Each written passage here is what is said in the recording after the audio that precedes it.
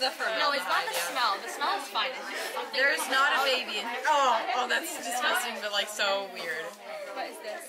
Today we are dissecting spiny dogfish for the Tech Trek program. It's all girls program, so there's 55 girls here that are going to dissect these spiny dogfish, and they're going to learn about the anatomy and physiology of the shark, and I'm also throwing a little bit of ecology in there because that's my specialty.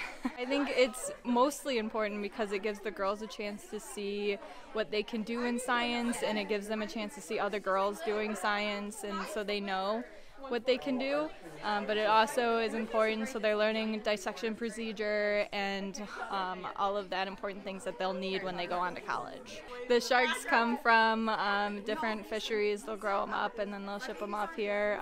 You ordered the pregnant shark special, so I knew who got them, but they didn't know that.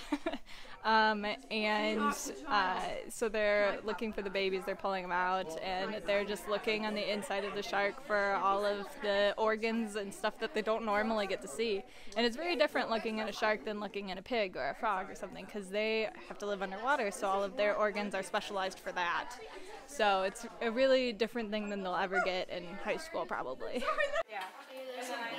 The hearts are particularly small, and because of that, they're more likely to die. Like they have a slower lifetime, you know.